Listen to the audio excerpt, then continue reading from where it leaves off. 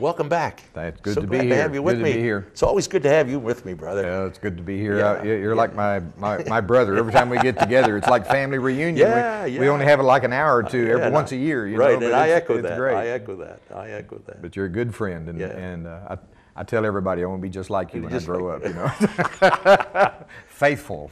Well, yeah, okay. We won't go there. All right. But let's talk about the Bride of Christ. You know, not from the standpoint of confusion and controversy that the church seems to like to delve into, but let's talk about that relationship. Absolutely. Relationship with the Father through Christ as the bride and the bridegroom. Let's just take it from there. Well, at the end of our last session, you mentioned this verse here, which is Revelations 22:17.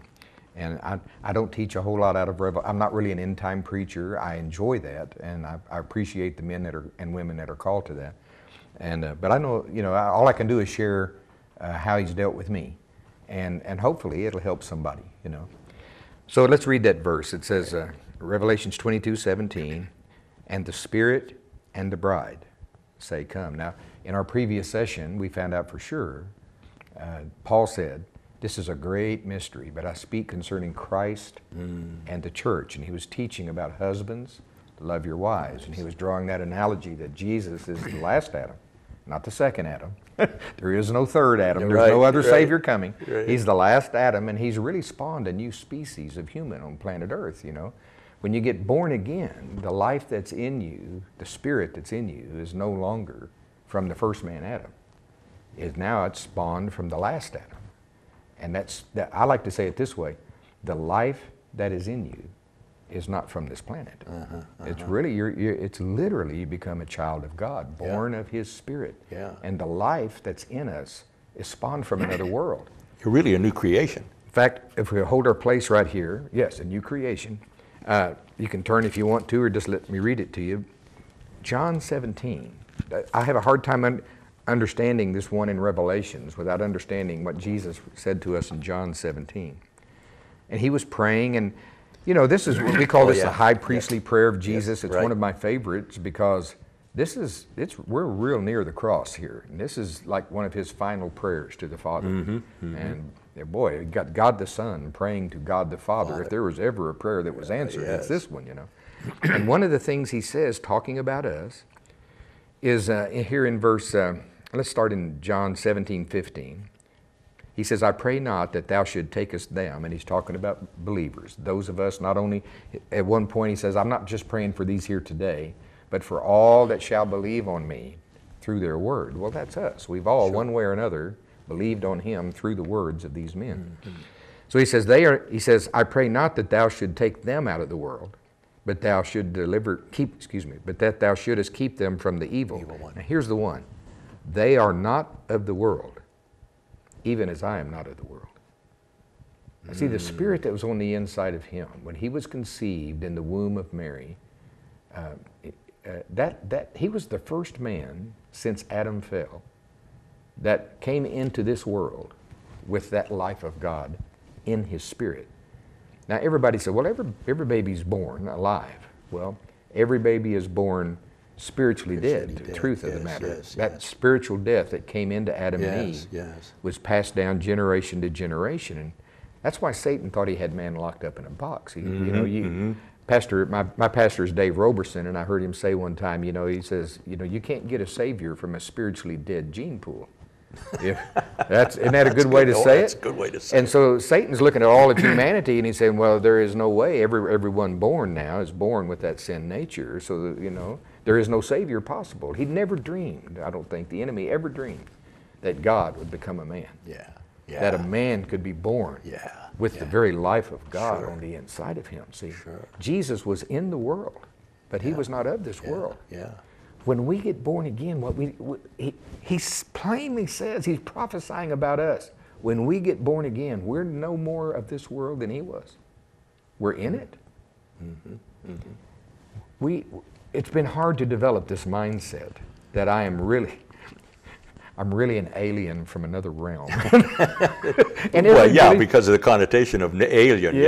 But every believer is, these are our earth suits. You've got to Yes. have, in the same way that we can't send an astronaut into outer space, Right. they can't go outside the vessel without a spacesuit. Right. You can't survive there. Right. Our spirit can't survive here without this earth suit. Yeah. But we look like normal humans. What I mean is we look like the sons of Adam. We walk like the sons of Adam. They think we're normal. They think we're of the world, but we're not. We are an invading species Yes. from another realm, Yes. sent to rescue all the sons of Adam that we can. Wow. That's why we're here. So that goes all the way back to Abel. It goes all the way back to Genesis 1. You know, we're going from Genesis to maps today. Yes. Right. All right. So when I began to really understand that, and you start developing a mindset of, well, okay, I'm on temporary assignment. This earth is not my home. Sure. It starts changing your perspective about, well, you know, how many houses do I need? How many cars do I? How many clothes do I need? Right. As a bride who more fully understands your husband, Yeah. and you're a helpmeet to him, and Jesus being our husband, as I develop more of the concept, I am his bride, I am his helpmeet, then my whole life becomes about what he wants. Well, what does he want? He wants the Father's will. See? We've got a whole lost world. At last I heard, we're getting close to 8 billion people on planet Earth. Wow. And the truth of the matter is, out of 8 billion, the tiniest sliver is truly born again. Yeah. Yeah. I mean, the fields are massive. Yeah. And we've got so much work to do. We don't have time for our lives to be about bigger cars and bigger houses. I know. And he wants us to enjoy life. I mean, I love my family. I love my grandkids, you know. Well, And he said he there's- came that we'd have an have abundant life life. and live it more. But we can never lose sight of the fact we're not of this world. Right. So now, with that thinking in mind, we go back Okay. over here to Revelations again. Because the more I understand that, my source of life, my source of joy, my source of satisfaction does not come from the things of this world anymore. Right. Right. I understand. I've never been there yet, but I'm from a realm that's going to last forever. There's going to be and really it's not, you know, we always say we're going to live in heaven. No. There's going to be a new heaven and a new earth. And that's really my home. That's where I'm going to be. Sure. And we don't even understand that concept of a new heaven and a new earth. Not really. Because we do it in relation to what we have now. A fallen earth, a sinful man. Yeah. A friend of mine, Pastor Jim, he teaches a sermon. You know, you'll see a beautiful red sunset, you know, beautiful. Oh, yeah. And he'll go, you know, it's only that way because we live in a fallen world. And I go, what? Yeah, that's true. But if we think that's pretty, and it is, it's pretty. Yes. He says, think what it's going to be. Sure. When we live in a world that God originally intended. Yeah. We haven't seen beauty yet. No. We haven't seen beauty yet. No. We don't know how he originally made the planet. And we won't even remember what it'll be. But what this verse, the Spirit. Now this is the capital S. This is the and it Holy. is, yes. You This can is the say Holy Spirit. Yeah. Because it says and the bride. So And the I know bride. he's not talking about my human spirit here. Right. I'm the bride. Right. So the more I understood that I'm not of this world. Yeah. Well, I don't want to. Why hasn't the Lord already come back? Why hasn't he already come? Yeah. It plainly tells you he's waiting for that precious fruit of the earth. There's more people to be saved. Right. And we're on assignment here for that very mission. Sure. But as I mature in the concept of a bride, serving, well, not really helping, that's better, helping my husband, fellowshipping with him, Yes. then the less this world has appealed to me. My life is not about this world anymore. My wife is about the mission. Yes. And the fruit that can be garnered. Now, that doesn't mean we're all evangelists. I mean, there's many parts. We're also called the body of Christ. There's many parts of the body. My liver does not do what my elbow does. But I'm really glad my liver does what it does. Right. You know? Right. And I'm glad my elbow does what it does. Yeah. Well, we all find our part. But when it says, and the Spirit and the bride say, come. There is, Dick, you have it in you. Yes. I have it in me. Yes. Yes, Lord, I know we're on assignment, but I'm looking forward to that day. Yes. I am looking forward to that day when he comes. Yeah. He even says, even so, Lord Jesus, come quickly. Come quickly. Yeah. Yes, he says it right here, a little further down. He says, right. surely I come quickly in verse 20. You know? Yes. And let's read the whole verse, though. Sure, See, go ahead. It says, the Spirit, this is Revelations 22, verse 17. And the Spirit and the bride say, come. And let him that heareth say, come. And let him that is athirst come. And whosoever will, see, let him take the water of life freely. That's why we're here. Yeah. But even while we're here, there's a crying from my heart. Yes. And there's a crying from the Holy Spirit. Yes. Even so, come. Come quickly. I don't want to go while there's still, and this is the Father. He doesn't want this to end while there's one more soul to be saved. That's right. That's right. Now I'm convinced that the Father, he was holding out salvation to the last breath of Hitler. I don't know what happened on his deathbed. I don't know what happened. But the Father's like that. It says he's not willing, it's not his will that any should perish. No. So I don't want it to end really any sooner than he wants it to end. Even Jesus said that's in the timing of the Father. Even the Son doesn't know, you know. Right. But right on the other hand, that doesn't take away from that cry on the inside of me and that cry that's on the inside of you. Oh, I'm looking forward to when he comes. I'm looking forward to that new heaven. I'm looking forward to that new earth. Glory to God. Yes. Where is the bride today? The way I would answer it, everywhere that he is. Yes. Everywhere that he is. When you find people that are sold out to him, people that love him, that have submitted to him the same way that a wife is to submit to a husband. That's where you find the bride, is with him. Wow. Wherever he is, you're going to find the bride. Because the two have become one flesh. This brings up, okay, we got a lot of time. We're doing real good. We're doing all right. We're the body of Christ also. In the earlier one that we read in Ephesians, it says the two shall become one flesh. I'll never forget the day it dawned on me. And again, this was training in the early days. I like to say it this way. These were in the days when money was staying away from Sue and I in great abundance. That's good. I mean, it was staying away in great abundance. And really, God had to do that to you so that you got rid of that God. You know why the manna? Do you know why? He plainly tells you in Deuteronomy chapter 8, I think it is, why he had to put, he says, that you may learn that man does not live by bread alone, but by every word that proceeds out of the mouth of God. See? And we had to learn that in a practice. It's one thing to say that. It's one thing to learn it in Bible college or at Victory, some kind of school. It's another thing when he says, well, step out and trust me. Sure. And it was so daily. I mean, there were days, I remember more than once, there was nothing. The refrigerator, there was nothing. Oh yeah, you had more days than you had money. Oh, absolutely, all the time. Or pay. And so, you know, well, what do we do? I remember more than once, we would set out the dinner plates, set out the forks and knives, set out the glasses. And then sit and wait. And sit and wait. And I have testimony, I mean, time after time. One time, somebody says, hey, we got too much Kentucky Fried Chicken. Could y'all use some Kentucky Fried Chicken? Oh, I think we could work that in, bring it on over, you know. One time we did like that, and somebody brought us a whole meal. That they said, we just had you on your heart, God had you on our heart today. We made meatloaf and whatever, and just brought in this whole meal. But it was so daily that I coined this expression back then. I said, okay, at the end of the day, now, I didn't really say this, but it was like, we did not die today. Surely we will die tomorrow. It was just like that, day by day by day. What was he doing? He was doing exactly with us the same thing he did with Israel. We had to come to the place where we did not. Now, God is not against savings. He's not against preparation. He's not against 401ks. But you do somehow have to come to that place, if you're going to follow him, you have to learn to trust him. And we did. It was a slow process. I say all the time, I would not take now for what all we learned during those early years. But at the same time, I say, I don't want to go back. I never have to learn those again. I don't ever want to make have to make those same mistakes again. Well, it's very much like a husband and wife. You know, you fall in love, but then you get married. And things change. And what I mean is, you know, physical attraction is great and emotions are great, but marriage is really is a lot more than all of that, okay? And once you get to be 68, the physical things don't matter so much anymore, you know. But well, at least the physical appearance doesn't. Yes. And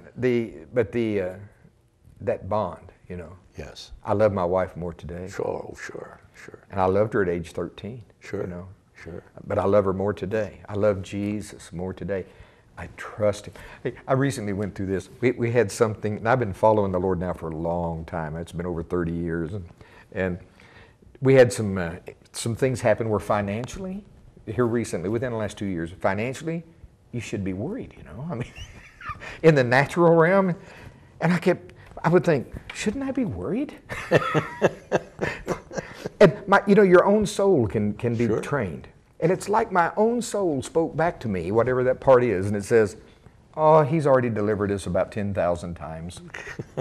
He'll deliver us again. He'll deliver us again. Just go ahead and get some sleep. Yeah.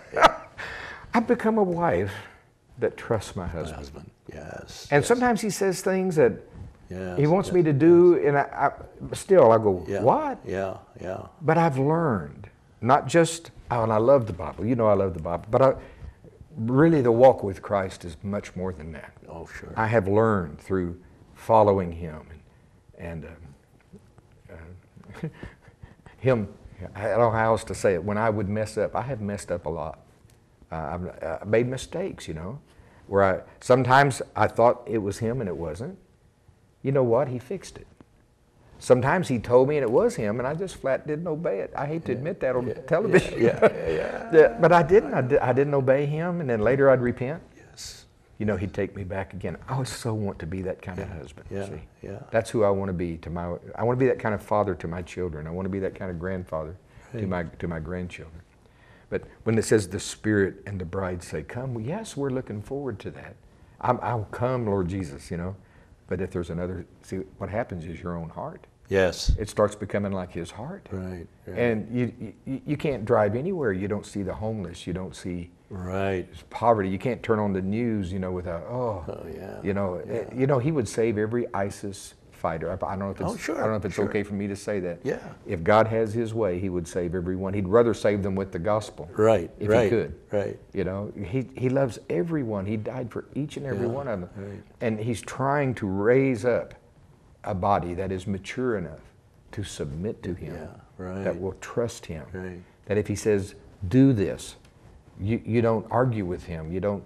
It's not all about you and what all can you give me. I mean, what kind of wife is that? You know, I want a better car. You know, on and on and on. It's never enough. You know. Oh no, that's right. I do not want to be that kind of wife. You know, and he's a good provider anyway. Now, so let me say the rest of the story. All these years later, now we don't have millions of dollars, and I'm not against that even. I mean, you know, it's just. But I'll tell you the truth. We're better off today than we've ever been in our life, financially. Yeah. And if tomorrow it's all gone, I'm going to sleep like a baby. Yeah. I've got a husband. Yep. I've got a provider. Right. And even if I messed up is what caused it, he'll still take care of me. Yep. He'll still provide for me. Yep. It is the best marriage on earth, you know. Yes. I like being Eve. It took a while. My hairy leg Gary be Eve? What? But I like it. Yeah. And the more I understand it, and then I see what kind of a husband he is back to me. Sure. Then that helps me really be a husband. It doesn't make me less manly. It makes me more manly. Right. Real men love Jesus. Right. Real men love Jesus, you know. And they're going to follow him. He is the ultimate man's man as far as I'm concerned. You know, Gary, there's a very strong thread. You know, I remember as you were giving a little bit of your testimony that, and I only throw this in because I think it applies. I lived in a town about 35 or 40 miles from where my dad lived, and my dad and I were both in the same business. We were both in the paint business.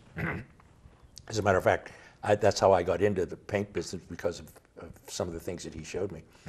But after we were married and we were living in this other town, like you know, I thought, man, I've got it. I've got a college education. I've got this. I've got a wonderful wife, and we didn't have any children yet, and we were looking for things to go.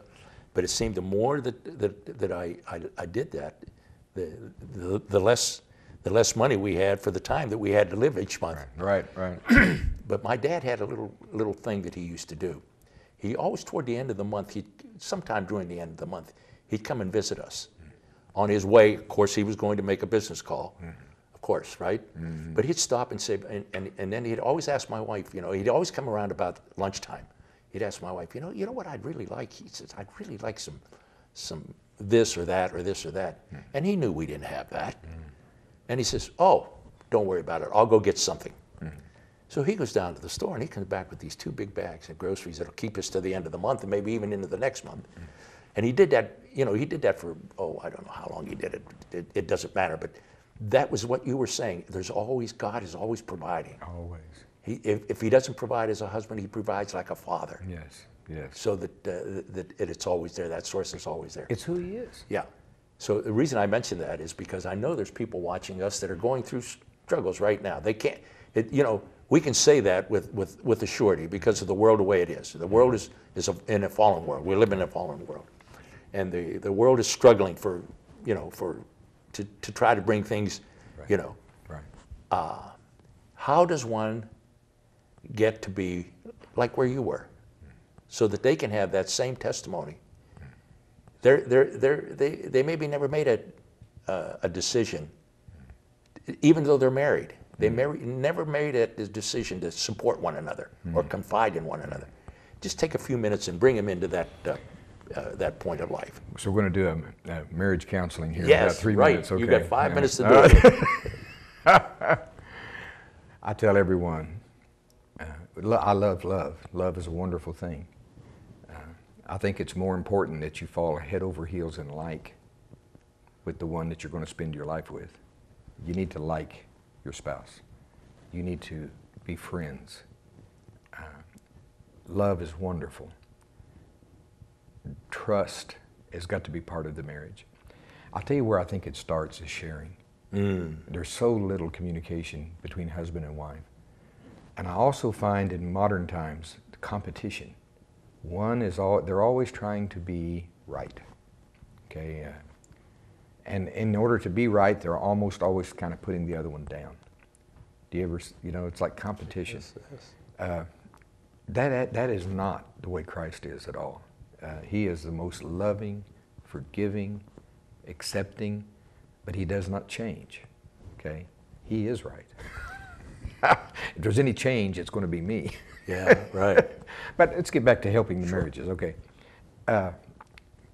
Yes, sir. Okay. I'm listening. I'm trying to listen because I want to give the right answer. Sure. You know what I heard? You need to pray for your spouse. Uh-huh. You need to pray for him.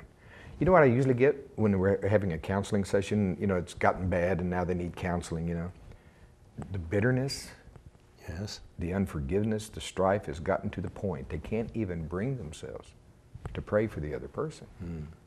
Well, bitterness, if you get full of bitterness, you talk about an open door for the enemy Yeah. to bring destruction to the house. Sure. We're a verse that says, be tender-hearted Yes. and kind Yes. one to another. Yes. And they'll be that way with other church members. Of course. They'll be that way with the neighbors. You can't help it. But with each other, it's like, it's Yeah. like always looking for the tiniest little flaw, Pray for one another. I'll go ahead I don't know how else to tell the story but this one. How do you get rid of bitterness and unforgiveness? Many years ago when I was first starting to walk with the Lord and I'm reading the Gospels for really the first time in my life as a Christian, I come to that verse in Mark chapter 11 where it says, if you do not forgive, neither will your heavenly Father forgive you your trespasses. And immediately I thought of this couple that I had aught against, a real aught against. I mean, in my mind they had done terrible things to me.